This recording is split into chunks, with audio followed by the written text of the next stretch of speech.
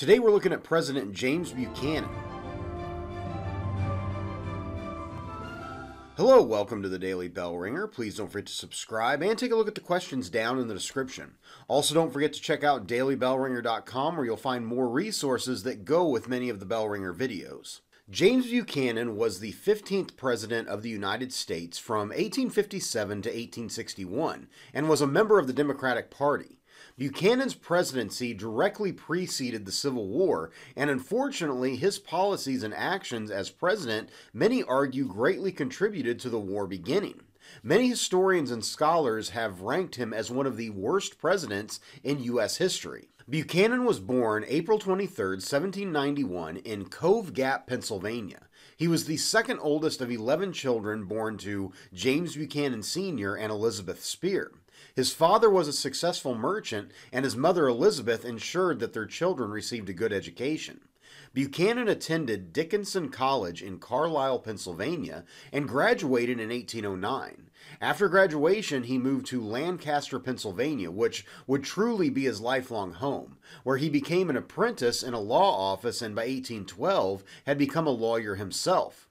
When the British invaded Maryland in 1814 during the War of 1812, he quickly volunteered to serve in the Pennsylvania militia, but never saw any action in combat. Shortly after, he began his political career as he was elected to the Pennsylvania House of Representatives in 1814 as a Federalist. Over the next few years, Buchanan continued to serve in the state government and at the same time built up a very successful law practice in Lancaster. In 1820, he was elected to the United States House of Representatives, where he would serve for the next 10 years. During this time, the Federalist Party was fading away as the country was experiencing the era of good feelings. Buchanan began to avidly support Andrew Jackson. After the election of 1824, he was instrumental in gathering support for Jackson and forming the new Democratic Party. After Jackson was elected president in 1828, Buchanan was appointed U.S. ambassador to Russia. In 1834, he was elected to the United States Senate, where he was in office until 1845. During his time in Congress, Buchanan consistently supported states' rights and argued that the major issue of the day, slavery, was a state matter and not something for the federal government to interfere in. He was a strong advocate for manifest destiny and expanding the United States West. From 1845 to 1849, he served as Secretary of State under President James K. Polk and was a strong supporter of going to war with Mexico and annexing more territory to the United States. In 1853, under President Franklin Pierce, he was appointed ambassador to the United Kingdom. As the election of 1856 approached, it was clear current President Franklin Pierce had fallen out of favor after signing the Kansas-Nebraska Act into law, which had led to problems in Kansas. At the 1856 Democratic National Convention held in Cincinnati, Ohio, Buchanan won the nomination to run for president, beating out Franklin Pierce and Stephen Douglas. Buchanan was seen as a candidate that appealed to both North and South, as he was from the North yet agreed with states' rights.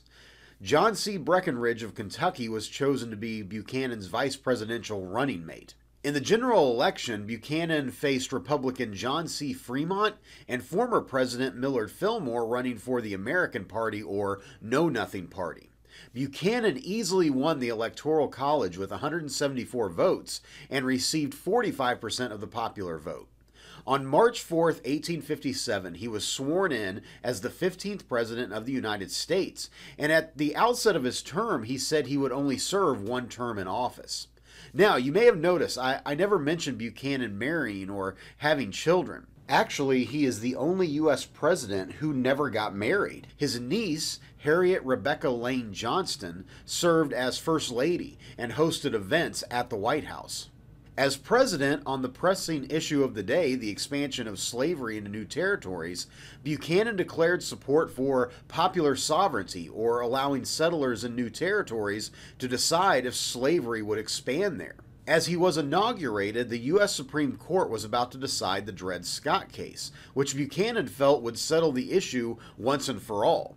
When the court decided to defend slavery, it only served to create greater division between the North and the South. When violence erupted in Bleeding Kansas, Buchanan supported allowing Kansas to enter the Union as a slave state, but it would remain a territory until 1861.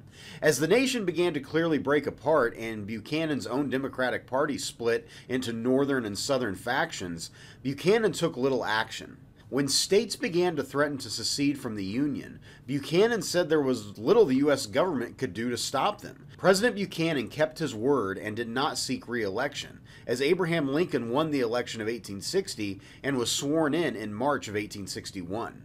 Shortly after he left office and returned to Pennsylvania, the Civil War began, and many blamed Buchanan for being a key figure in starting it. He was vilified by the press and received threatening letters calling him a traitor. He adamantly argued against these attacks and was a strong supporter of the Union effort. A few years after the war ended, James Buchanan died on June 1st, 1868, from respiratory failure. He was 77 years old. So with that, hopefully you learned something, and thanks for watching.